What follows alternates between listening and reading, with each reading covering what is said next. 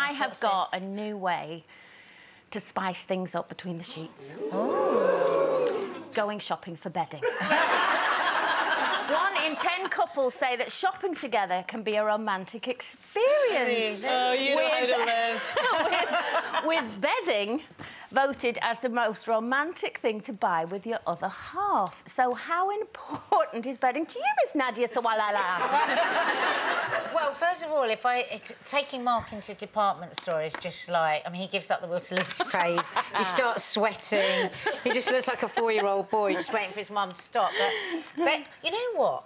When I think of all the things that I reveal on this show about my life and about my family, about my friends, the one thing I would never reveal is my bedding. I would never well, show today's the day, Nadia. No, a photo. I would never... Oh, God, thank God that's not mine. But it's not that far off. Are you sure that's not yours? I thought you got in touch with people at home and got it. But you don't make your bed, do you? The producer just said I tried, believe me.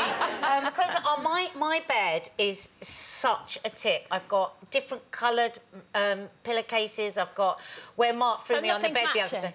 Huh? Oh, sorry. Actually, not the other day. It was about 3 on the bed the other day. Joking. Oh, that old chestnut. No, he really was. It wasn't actually the other day. It was a good few months ago, and he hurled me on the bed and broke 2 of the slats, and now we've got a dip. We've got a dip.